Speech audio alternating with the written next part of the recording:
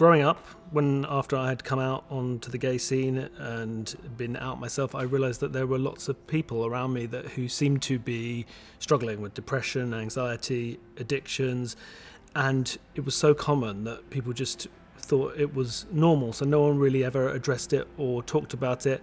I started to realise I had some of those problems myself. I was kind of, behaving erratically, drinking too much, kind of engaging in kind of patterns of self-destructive behaviour, and there was no one that could really help. I asked for help a lot, but there was no one with any answers.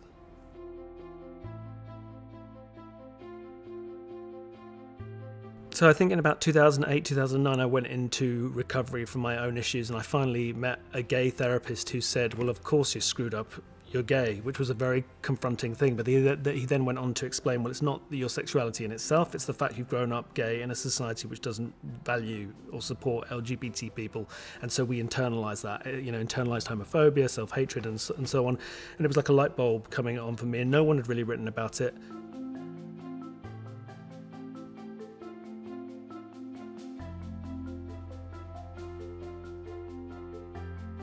It was really painful writing the book. I was still working at Attitude. There were, friends of mine who were suffering. I was still struggling with some of my issues, trying to work on my own recovery, which is ongoing and will always be ongoing.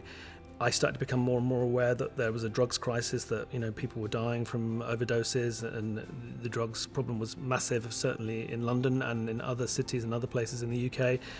And I felt huge pressure, and it was incredibly painful. I'm not above all of these things. It's things that I struggle with myself.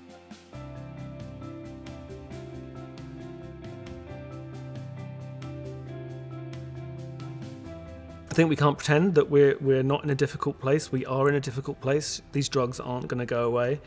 So I think we really need to have a wider discussion, make it a priority to talk about mental health problems amongst LGBT people, and how we can support each other and how we can support our friends and our family, and not judge people, and just make it something that it's okay to talk about. I think going into recovery is something that needs to be as much a part of gay culture as RuPaul and Kylie and all those people that we like. This needs to be a real kind of centre point and keystone of the LGBT experience.